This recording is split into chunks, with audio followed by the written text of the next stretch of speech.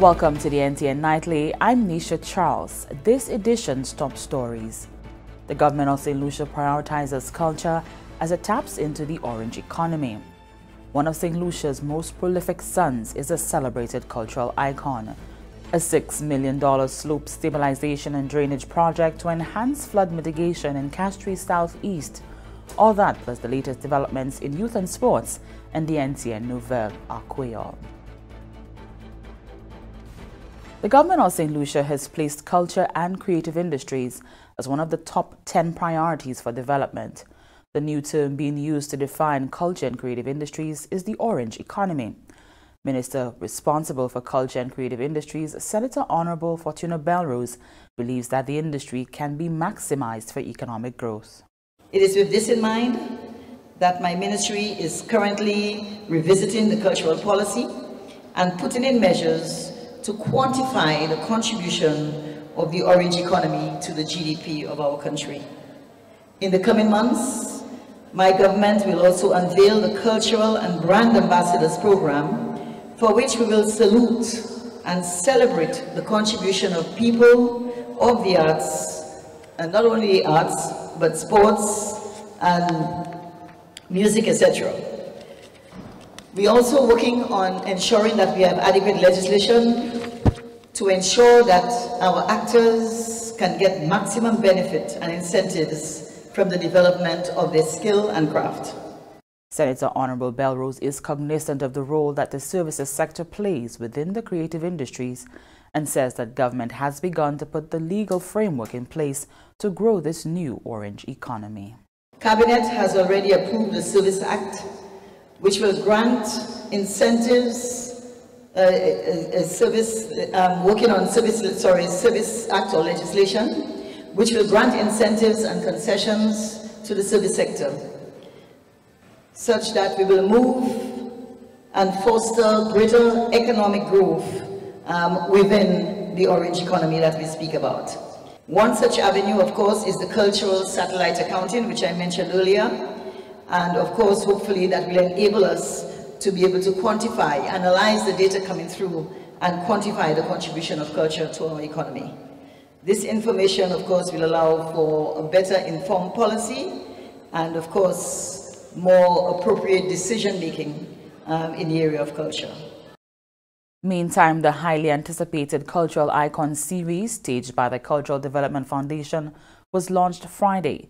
The series showcases and honors St. Lucians who have made an indelible mark on the national artistic landscape. The Cultural Development Foundation's CDF Cultural Icon series aims to make connections and provoke conversations about the development of art and culture in St. Lucia. The newest addition to the series, Vincent Joseph Udovic, has been described as a man of undoubtable and invaluable talent who displays his love for art and culture through his sculpture pieces. On Friday, October 25, the CDF unveiled the Vincent J. Udovic Sculpture Art Exhibition, which it hopes would create an environment for persons to find passion and freedom of expression. Minister responsible for culture and creative industries, Senator Honorable Fortuna Belrose, says it is by finding purpose that one can contribute meaningfully to society. Our Icon series is about celebrating our people. These are persons like you, yes, like you, who have found their passion and use their passion as a conduit to contribute to the development of our society. You see, when you find the way to express what you want or who you are in fact pursuing your own independence. And what do I mean by independence? I'm speaking of a state of mind and being in a place where one is focused on being proactive, always beginning with the end in mind, putting first things first, setting priorities, and valuing others' contribution in the space. In 2018, the Cultural Development Foundation introduced the edutainment component of the Icon series, which seeks to educate students about the icons through various platforms. This year, the focus was on the island's west coast from Babonneau to Bouton. Director of Events and Production at the CDF, Junior Fredericks, elaborated on this year's undertaking. The program places emphasis on connecting our training programs with elements of production and showing young persons the value of the arts as a medium of change and what it's worth in economic returns. This year, we took a cross-section of young performers who came out of training programs from CDF and other programs in the arts done by other institutions and individuals. These young performers researched the life of Vincent Ludovic, created a concept, and performed around 12 schools on the island. While the icon himself was not in attendance at Friday's ceremony, his daughter, Dawn Ludovic, represented the art studio. She expressed profound gratitude to the CDF for featuring her father's work and the work that was done to make the exhibition a success. Really and truly, they put some vitality into the Ludovics and the Ludovic studio, the Ludovic family, the Ludovic art family, and we really appreciate it. We really appreciate it from the bottom of our hearts. The art exhibition will run until Tuesday, October 29, 2019. Creole Heritage Month this weekend enters its heightened phase with the hosting of Journée Creole on Sunday, 27th October in the communities of Beauséjour, Gros-Islet, Vieux-Fort and Choiseul.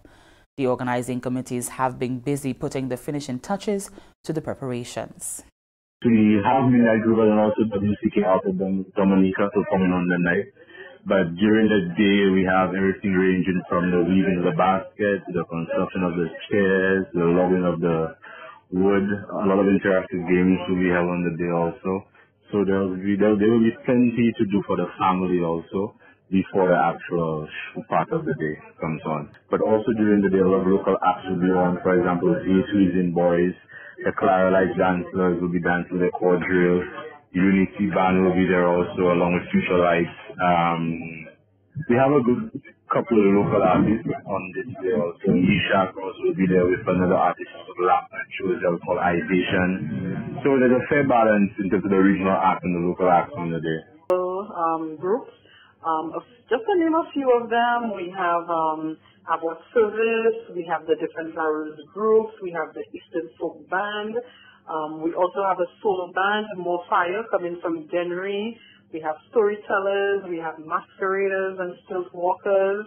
As people are coming into the venue, they're going to be greeted by the sweet sounds of Saint Lucia Still Pan Orchestra. And of course, apart from the entertainment, we're also going to be having a very rich exhibition section. Where we're going to be having persons demonstrating live farine making, how do you make the farine, how do you make the cassava, and they're going to be having the platin and all the different instruments that you use to do the farine making. We're going to be demonstrating local bread making. We also have a spindler. 12 communities in Castries Southeast are set to benefit from significant investment geared towards reducing flooding and its debilitating impact. Residents recently met with government officials for the second time, where they were updated on the projects.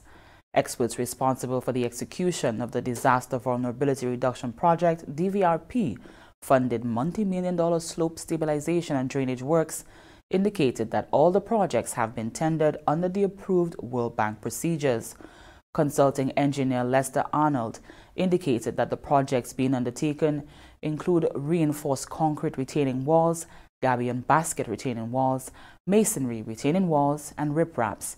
He added that the projects are expected to be completed soon. What has been happening, the reason why we've had some delays, there are a lot of contractual arrangements for these projects.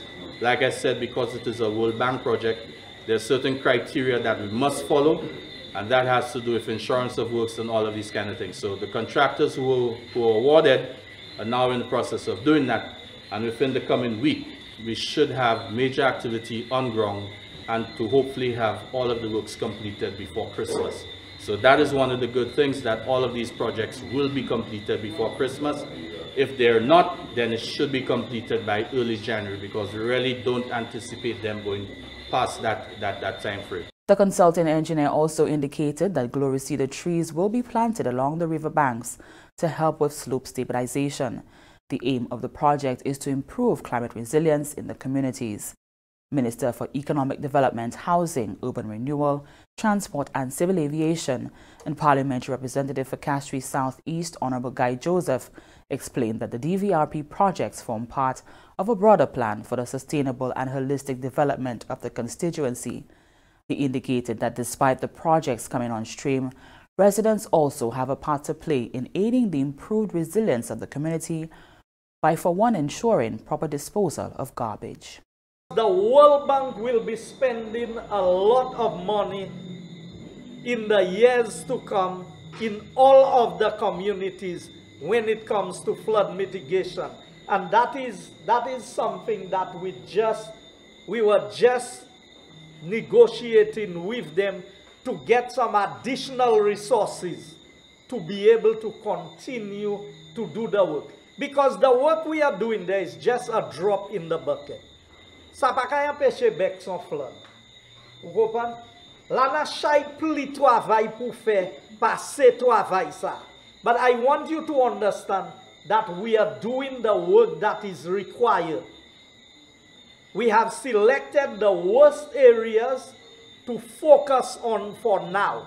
Communities in Castries South East earmarked to benefit from the flood mitigation works are Country Village, Odsa, Bar de Chaussee, Bel Air, Bexor, Wavin Poisson, Mac, Crownlands, L'Abbaye, Sarret Gap, and Deba. And this is the NTN Nightly. Up next, Ryan O'Brien is here.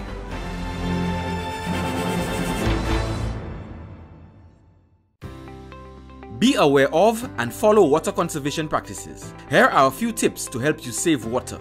Wash dishes in a basin of water instead of a running tap. Soak pots and pans instead of letting the water run while scraping them. Check toilets for leaks by putting dye in the tank.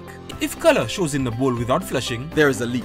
A leaking toilet can waste thousands of gallons of water. Use a bucket instead of a hose to wash cars and reuse grey water from laundry to water plants. Water conservation reduces energy consumption and strain on the water distribution system. Conserve water whenever possible, and remember, every drop counts.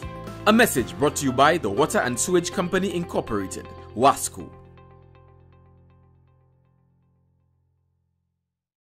Welcome back. We join Ryan O'Brien for the latest happenings in youth development and sports. Thanks, Misha. Welcome everyone to your update from Youth Development and Sports on the NTN Nightly News. I'm Ryan O'Brien. We start with some results from the 2019 Schools Football Competition. Big 8. St. Mary's College and Cicero Secondary played to a 2-all draw on Wednesday. Sherquin President scored in the 14th and 49th minutes for SMC, while Kendall Henry scored in the 3rd and Vern Smith in the 58th for Cicero Secondary. Sir Arthur Lewis Community College dominated to a comprehensive 5-1. Kevin Francis opened the scoring for Sir Arthur Lewis in the 4th minute, followed by Daniel Amede in the 14th, Turdyard Staver in the 50th, Rio Longville in the 32nd and 63rd minutes. In under-19 fixtures Thursday, John Odlum Secondary won a close encounter, 4-3 against Seventh-day Adventist Academy. For John Odlum, Dwayne Louise scored in the 19th, Bershon Edward converted a penalty in the 46th minute, Claudel Yard scored in the 60th, and Sanjay Francis in the 78th. For the SDA, the goal scorer was Sherman Augustine in the 23rd, 27th, and 42nd minutes. Patricia D. James defeated Corinth Secondary 4-0. Scoring for Patricia James were Simeon George, 13th and 57th minutes, Jonathan Lionel in the 27th minute, and Kobe Mears in the 62nd minute. In some upcoming primary schools football fixtures, 16-team competition, matches set for October 29th. Crozley takes on Roseau at the South Plain Field at 11 a.m. and Saray plays Morsha at 1 p.m. also at the South Plain Field. Marsha takes on Camille Henry at the Marsha Ground from 11 a.m. and RC Boys tackle Patricia James also at Marsha from 1 p.m. And that's our update from Youth Development and Sports this weekend on the NTN Nightly News. I'm Ryan O'Brien. Thanks, Ryan. The Department of Infrastructure, Ports and Energy will be carrying out road maintenance culvert cleaning works along sections of Hospital Road, Castries, including the link road between Hospital Road and the Millennium Highway, Foreshore Main Road, opposite the entrance to the Castries Seaport. Consequently, during the hours of 6 a.m. to approximately 11 a.m. on Saturday, 26 October 2019, it will be necessary to close the section of Hospital Road from its entrance near the old cemetery. No access will be permitted to Hospital Road through the link road opposite the entrance to the Castries Seaport. Access to Victoria Hospital and other parts of Hospital Road to commuters, bus drivers, residents, etc. will be through Coconut Road, the road behind Hardest Hard Restaurant and Bar, to a few meters away from culvert works for the duration of works, which is estimated at 5 hours between 6 a.m. to 11 a.m. on Saturday, 26 October 2019. Road closed and or road works ahead signage will be posted to facilitate cleaning of culvert along the Hospital Road. Road users are to exercise due diligence in the immediate vicinity of the work sites. And stay with the NTN Nightly. Up next, Primus Hutchinson is here with the NTN Nouvelle à Créole.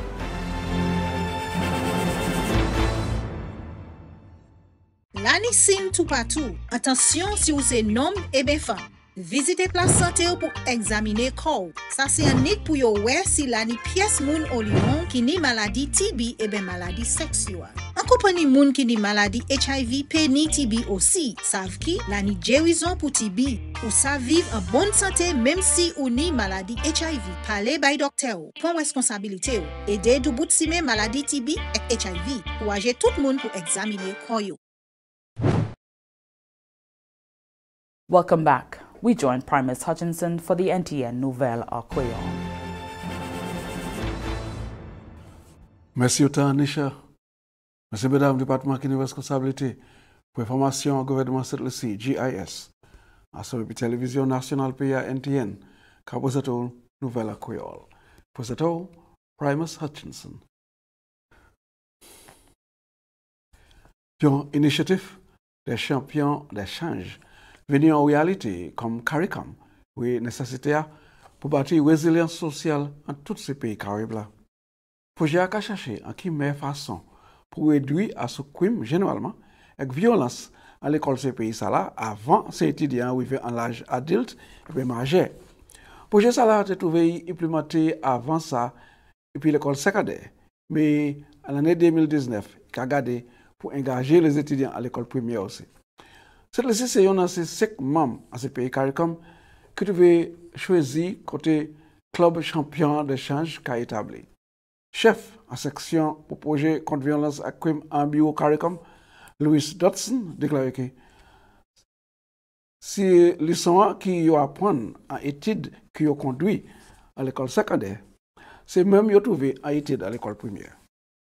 Le projet a été regardé à façon qui si effort ni pour fait pour réduire le crime, peut-être il est nécessaire aussi pour savoir qui ça fait à l'école primaire.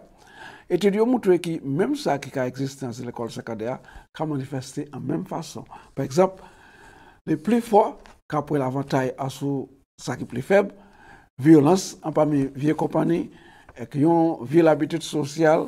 Dans son dit aussi, j'ai découvert l'évidence que les étudiants à l'école primaire exposés pour même degré d'activité violence là et vieilles compagnies, même contre les étudiants à l'école secondaire.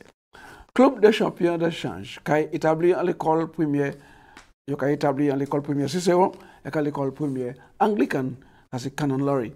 Chef projet explique qu'il a choisi de l'école ça là parce qu'il y a tout ça qui méritait. Et que cet établissement là, c'est large assez. Il y a aussi une capacité pour développer gymnase et puis l'autre qui est en même situation comme ça. Donc, on dit aussi, l'initiative là sortie d'un assessment des situations risquables qui ont conduit en mois de mars l'année ici, ils ont conduit ces assessments là, ni à l'école primaire et secondaire, et qui présenté pour ça à des consultations et puis cette ici. Il a ajouté que parmi ces recommandations qui sont sorties, c'est l'établissement club des champions d'échange. Club là, quand on va conduire les étudiants à l'école primaire qui est en plus gros grade et qui est supposé faire contribution pour collègues, tout ça là, qui est organisé en bas sport, affaires sport, agriculture, et puis objectif là, pour développer affaires sociales parmi l'autre étudiants. Pour Jacques, pourrait aussi un pays Antigua et Barbuda, Guyana, Jamaïque et Suriname. Depuis l'année 2005, le pays Saint Lucia a établi un set règles pour gouverner la culture pays. Depuis ce temps, il faut qu'on continue pour développer et renforcer les règles. Le secrétaire permanent des affaires culturelles, le ministère des affaires touristiques, Donaldin Vettet, a assisté à 6e grande conférence pour les ministres de la culture dans ce pays Afrique, Caraïbes et Pacifique, ça c'est ECP, et là il a trouvé l'occasion pour apprendre ces meilleures façons qui associent à ça, avec cas pour eux.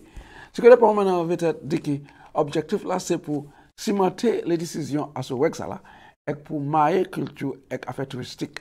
Grande conférence là a cherché à quelle meilleure façon pour faire assessment d'implémentation ces commitments et que ces ministres pays Afrique, Caraïbes et Pacifique là ont fait en Bruxelles en l'année 2017 et pour aussi établir une position qui est forte concernant la culture et contribution à la culture pour tout plan de développement sustainable. C'est que le permanent a dit il faut peuple Caraïbe là ni un plus fort voix en groupe ECPA.